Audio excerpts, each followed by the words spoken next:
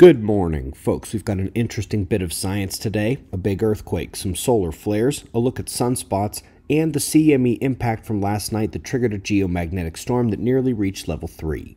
Let's start with the last 24 hours on the sun, and we find several small surges at the active regions surrounding those smaller coronal holes.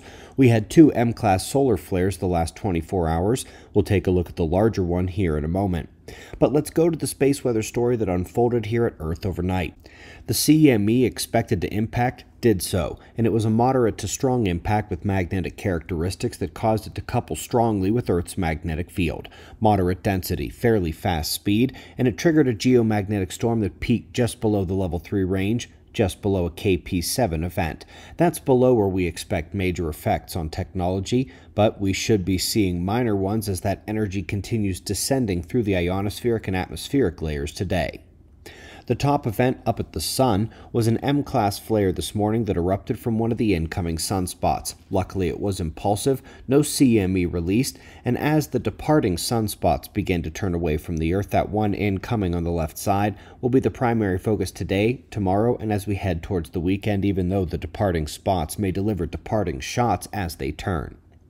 Top earthquake of the last couple days occurred yesterday near the southern Japanese islands in the East China Sea. Luckily, it was deep and again out over the water, which minimized damage.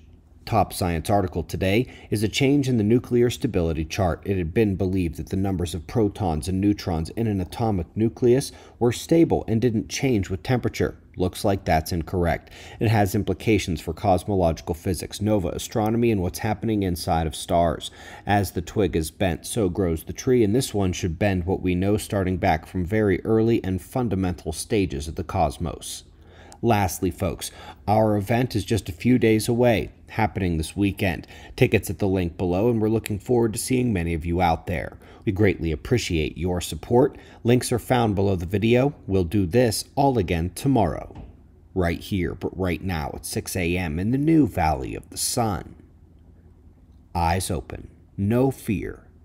Be safe, everyone.